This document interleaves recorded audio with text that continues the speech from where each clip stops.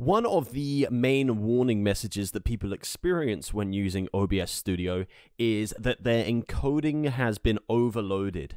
And what this means, very basically, is that you are trying to send too much information through your encoder on your computer, and it can't handle the amount of information you're trying to send. Now, your encoder is usually set to one part of your computer. It's normally either your graphics card or your processor.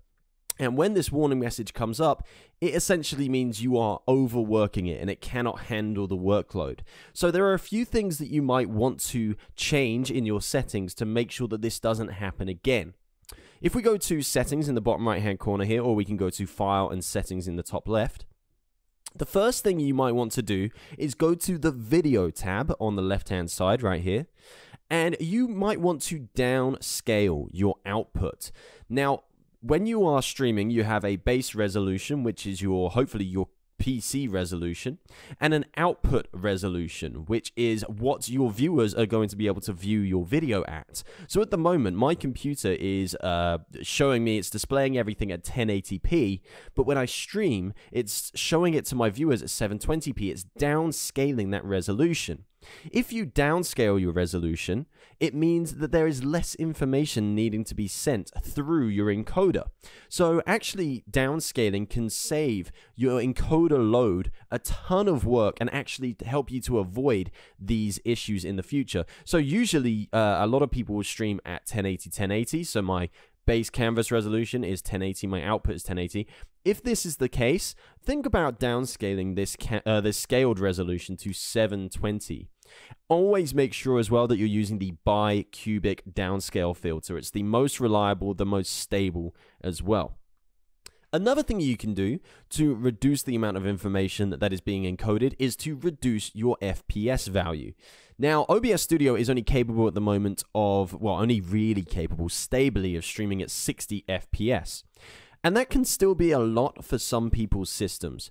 It is industry acceptable to stream at 30 FPS. So if you want to downscale that 60 FPS to 30 FPS, do that and it will save your computer a ton of workload. And to be honest, just by downscaling to 720 and 30, you should have already resolved your issue. However, there are a few other things that you can change to make sure this doesn't happen again.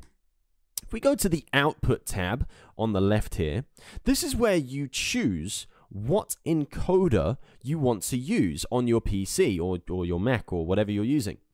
Now, if I go to the streaming subtitle menu here, if you're in advanced, it's in a similar area as well. Go to streaming and then go to encoder, and you will see I've got two options here. I've got software times 264 and hardware NVENC. Software times 264 is your system's processor. So that could be like a Ryzen 5, an i5, an i7, something like that, your computer's processor. Whereas hardware NVENC is your GPU. This is your graphics card. So if you are experiencing encoding issues and it's on hardware NVENC, this means that your graphics card cannot handle all of this processed information at the same time. So you might want to consider switching this to your CPU and see if that makes a difference. Similarly, if you're already on software times 264, this means that your computer's processor cannot handle the information. So you might want to switch this over to hardware NVENC, to your GPU, and see if that makes any changes also. This is usually a fix, a good fix, if the previous one didn't work, so hopefully that will help you on the way to removing those encoder issues.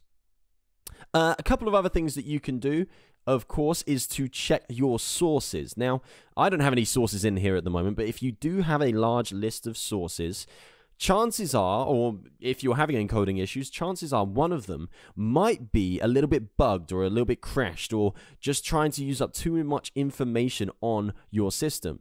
What you can do is try adding and removing different sources to see if that makes any difference to your stream quality and stream stability. For example, the Logitech C920 webcam is known to cause huge issues. For some reason, the coding in it is just completely messed up. And if you run it at the full 1080p resolution, it can overload your stream load. So try removing individual sources to see if that makes a difference too. Other than that, you might need to check your computer's hardware.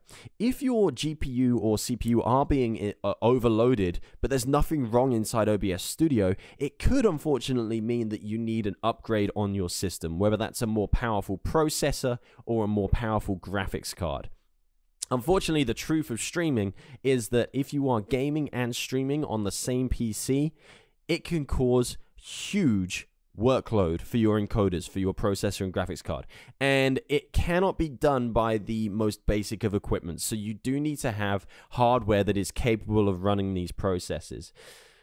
Hopefully, the fixes that I showed to you have got you through and have fixed your encoding issues.